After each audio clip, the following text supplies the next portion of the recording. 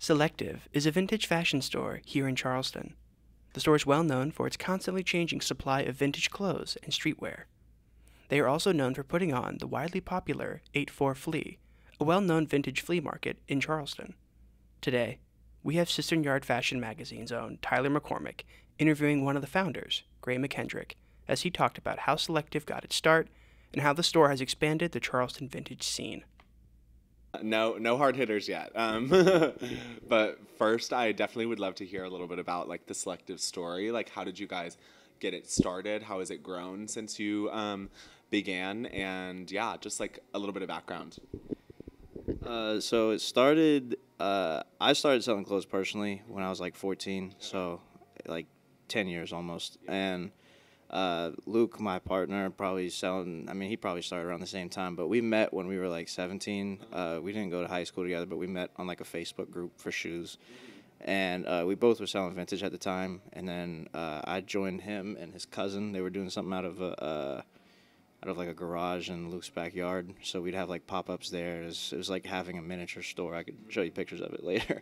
But so yeah, we basically did that for a while. And then when Selective Hype was opening, the two guys who started it came to us at Run It Back, which is what the garage was called, is what we were calling it at the time.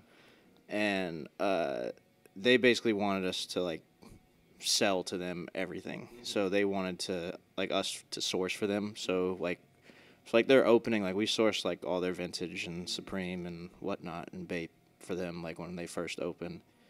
And then when they eventually did get fully open and stuff, I stayed with them as an employee for I guess 2 years, and then shit went down the drain basically with like the owners and whatnot. And then like it was just me and Luke, and then we were just managing it for like minimum wage. Like it was horrible. It was the worst. It was cool because like you work at like the coolest place basically, but like you were getting treated like shit. It was horrible. And then yeah, and then some other shit happened with the other owner and fired Luke because he thought Luke stole like $30,000 in cash, which was just not possible. There's never more than like $200 in the register at a time. But yeah, so then I stayed, and I was working like 65 hours a week by myself for like 6 months. It was horrible. And then that was like right around COVID. So we were actually like trying to buy the business off of the other dude because like it was kind of like our child at that point because like, I mean, we had been working there by ourselves for a year and a half pretty much. So we wanted it. We didn't want it to just close down, but COVID happened, and we're like, it's probably not a good idea to, you know, like take out a loan right now. So, so we didn't end up doing it. And then I started saving up my unemployment checks with COVID because, I mean, you were getting like $850 a week, really. So $850 a week for doing nothing for 3 months, I did pretty good. So I used my money basically to start this, and Luke had some money of his own. And that's how this came to be. So we opened in September 20. Where are you guys sourcing now? Like, what can people look forward to when they come in and shop?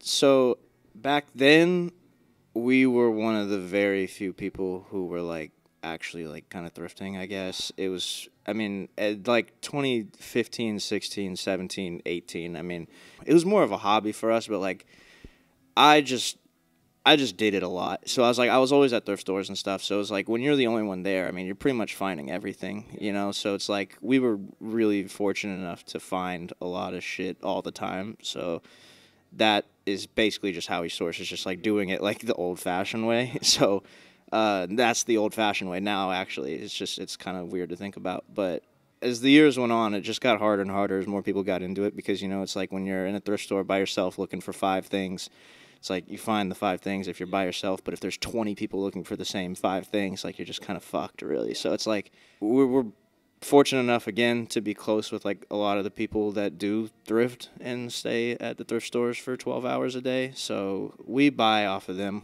like whatever they get, really. And then, you know, we host the flea too, so we're able to buy off of vendors there and stuff. So in terms of like what people can look forward to in here, it's just like it's kind of a good thing and a bad thing, but like we really just curate shit for ourselves. I think like stuff that we think is cool, whether it be like, I mean, we've kind of moved away from sports because it was getting a little redundant, but I mean, like, you know, we like music and just like random graphic shirts. I like shirts that are comfortable.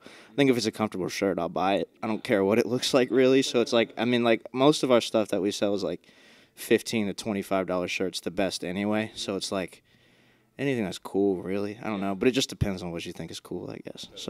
So you mentioned starting 8-4 Flea. I would love to hear a little bit about that process. Like, where did you guys see a need and like just decide to go fill it? Like, what was the exigence for creating 8-4 Flea, and like how did that process come about?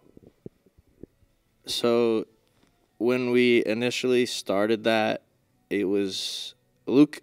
It wasn't really me. I'll be honest up front. I didn't want to do one at all. I thought it's a lot of work, a lot of like people, you know what I mean? I don't like really dealing with people too much when it comes to like repetitive things, I guess.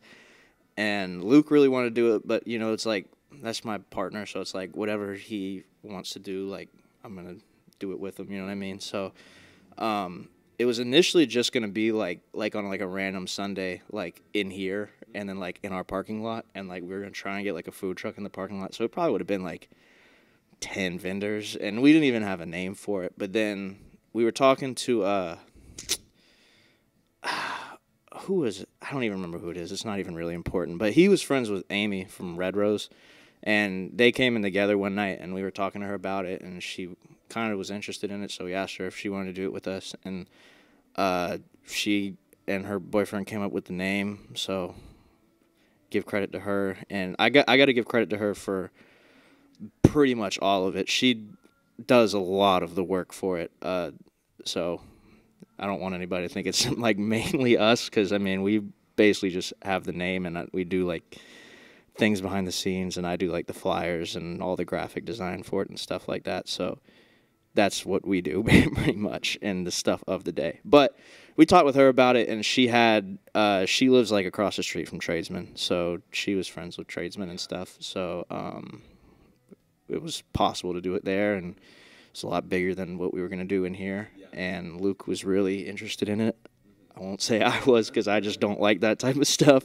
But realistically, like if we were looking at it from the perspective that we discussed, like when we were creating it, like there's other vintage markets in the area, but there wasn't like a 80s, 90s, 2000s t-shirt market. So it's like, we're like, maybe we could fill that void. Maybe it'd be pretty cool. So we planned to do one, and it was way more successful than we thought. Like it was like way bigger than what we thought it was going to be. So it's like, okay, well now we got to do another one, and then the next one was way bigger than the first one. It just kept growing, and it's like it was nothing that we were necessarily prepared for, and it's like it just kept growing. I remember when we were planning the first one, we thought that like we were just gonna like post it on our Instagrams and have it or whatever, and then like Amy made an Instagram for it, and I was so mad. I'm like, this account is never gonna have like fucking more than 300 followers, because it's like, who cares? I was like, this is so stupid.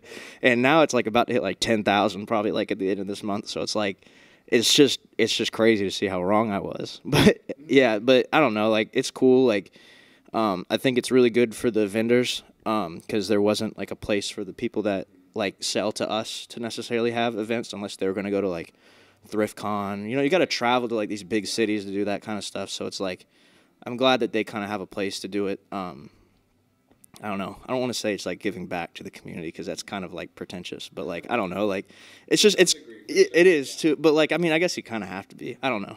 That's so cool too, because when I think about like the vintage scene in Charleston, especially when I first came to Charleston, like the two names that I thought of were Red Rose Vintage and Selective. So like seeing you guys come together and like work on a project that has been so successful has been really cool. Just as like somebody who has been a fan of both of you guys for a long time. Yeah, absolutely. You mentioned like, I mean, the absolute breakout success of 8-4 Flea. What do you guys attribute that to? Like, do you think it's sort of your location here in Charleston, like the product being available there and nobody else? Like, why does it have such a draw? Like, I mean, I take off work for 8-4 Flea, like, and I know I'm not the only one. So I know that people like are out there and like really love it. So I would love to hear from your perspective why you think that is. I don't know. I really don't. I guess because like it's just kind of like different. I think it draws a lot of vendors because it's still one of the cheapest markets to do around. Like, despite the success of it, like, I mean, there's a market in Charlotte, which we're not on good terms with that guy because he kind of fucked us over. I won't really go into details with that, but like he's charging like $250 a booth. We charge $95, and it's like he has 60 vendors, so it's like there's not enough money to go around, pretty much, you know. So I think we could have way more than 40 vendors, but it's like you kind of want to have like it's mostly like a vendor. I should have said this a lot earlier, but it's a vendor-centered market. Like we plan to do things for the vendors rather than the consumer, I guess is kind of the way we look at it. So it's like we want to like make sure the vendors have enough stuff to go around. You know what I mean? Like, because like, why would you want to go to a market, pay $250 to get in? You're sharing the spot with 70 other people. You probably make like $600, and then you're driving to Charlotte. Here, like, you can come here. You spend $95, you can make $3,000. Like, you know what I mean? Because there's a lot more money to go around. So that's kind of one thing. Now, if I were to be specific about the consumers, we're really specific about who we pick. You know what I mean? Like we have like 150 applications every time. So it's like, for a vendor application. So it's like we're narrowing 150 to 40. So it's like we're picking the best of the best of the best. And we focus primarily on having local people, you know, but we try to get in like a good refresh, you know what I mean? So I mean, we've heard about we've heard you touch on Selective and like the growth, and 8 Flea as well. I mean, those by themselves are 2 huge accomplishments. So I would love to hear like what's coming down the pipeline for you guys. Do you have a secret next big project that's gonna revolutionize the Charleston vintage scene again, or are we just gonna keep on plugging? What do you think? I don't have anything in mind. I don't think Luke has anything in mind either. We're just coasting right now. I was gonna say, I mean, I'm gonna be honest. I don't know how much longer I want to do this, just because I've been doing this. I've been selling vintage clothes for 10 years. 10 years is a long time to do anything, and you know, it's like the communities. They can be pretty toxic at times in terms, you know what I mean? It's like I'm tired of talking about clothes all the time. You know what I mean? Like I like talking about other things. So it's like. Yeah, so, I mean, I don't know. I'm not going to sit here and be like big things coming soon because there's none. So, but I just hate lying. That's okay. I love the honesty. Well, thank you so much for sitting down with us today and talking a little bit about your journey. Yeah, this has been awesome. Thank you.